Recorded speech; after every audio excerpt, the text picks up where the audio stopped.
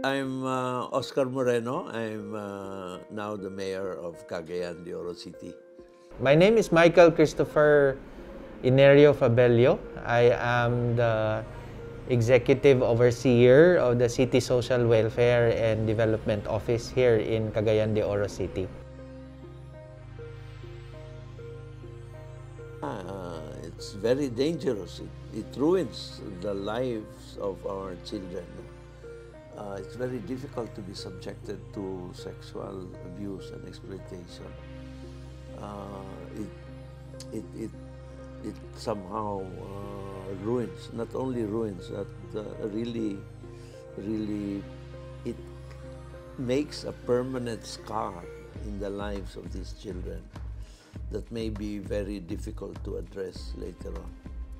Online sexual abuse, exploitation of children sometimes happens inside the home. When we adults or guardians do not really take care of our kids, they can be easily exploited.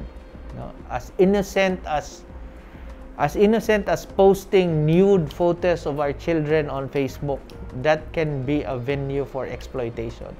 Kana bitawng mga ginikanan or mga adults nga dili ga think before they post anything online.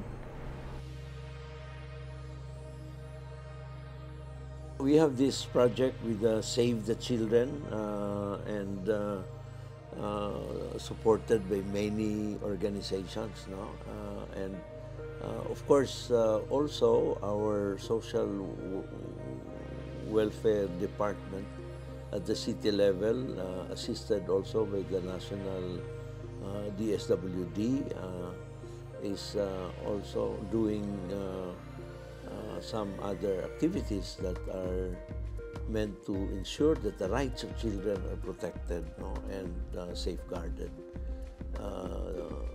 There is a basket of strategies and programs that are precisely meant to ensure that the rights of children are protected.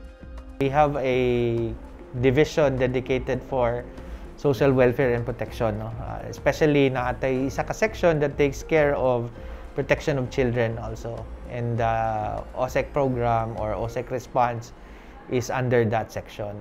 We are addressing it in many phases. We have engaged our community, especially in the barangay level, telling them, educating them about what this online sexual abuse is all about. We have been training a lot of partners in the ground, at mga response teams. So the whole package, gikan sa advocacy, paingon sa aftercare program na ataana dinhi sa atong city. Many initiatives and many programs, and well, firstly, a good and working partnership with education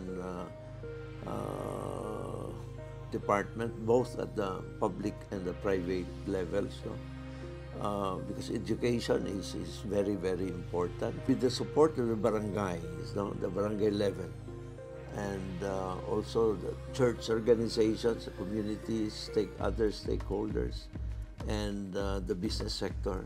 Daghantag mga partners nga gi-welcome to help us address this issue. Si Mayor Oscar Moreno has been very welcoming to a lot of partners who are kanang willing to help us in this area. Kay we accept it na dili gid nato kaya kung kamera, kay dili man kaya nga gobyerno ray magtutok, The smallest form of society will always be the nucleus.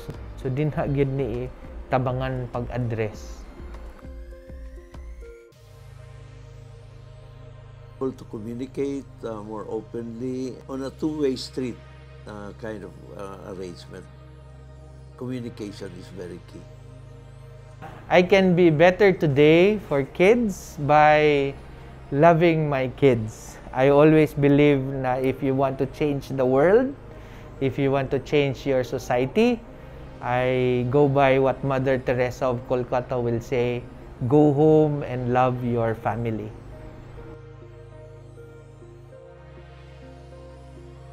by focusing on the many little things that count a lot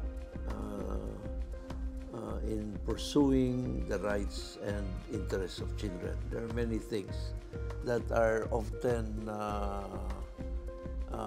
taken for granted, but are very important for children. We can be better today for kids as an LGU by doing the best way, by doing service the best way possible.